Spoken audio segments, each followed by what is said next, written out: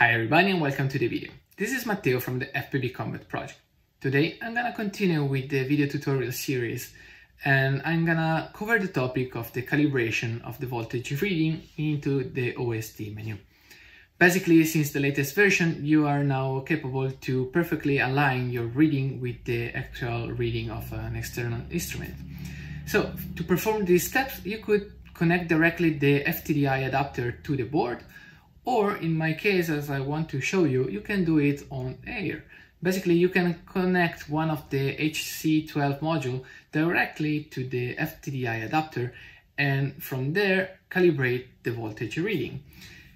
There is a reason why I suggest to do that with the wireless connection instead of the wire connection, because with the wireless connection, you're gonna be forced to use the battery voltage of your setup and not the power from the FTDI adapter. That could mess up the calibration.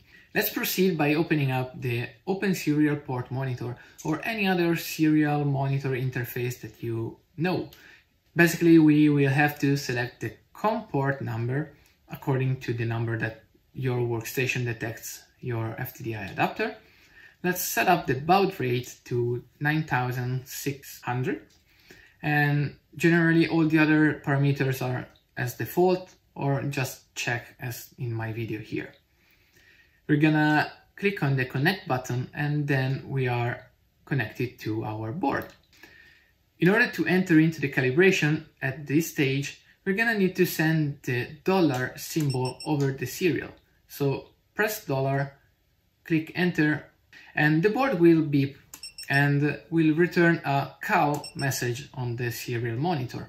Now you can simply send several times plus or minus symbol in order to align your OSD reading with the reading of your instrument. This is gonna take a little while. Just find out the sweet balance point where the reading is stable enough. When done, just simply send again the dollar symbol over the serial. The board will return exit message and basically we are done. I really hope you find the video very easy to follow and most important, useful. I want to leave you with just one additional tip for you, and which is about the connection of the HC12 module. Basically, I want to recommend you to use some kind of connector between the HC12 module and the board, because that's the same port that is used during the firmware updates. So if you're gonna proceed with firmware updates, you wanna stay updated, that's gonna make your life way easier. And that was actually all for today.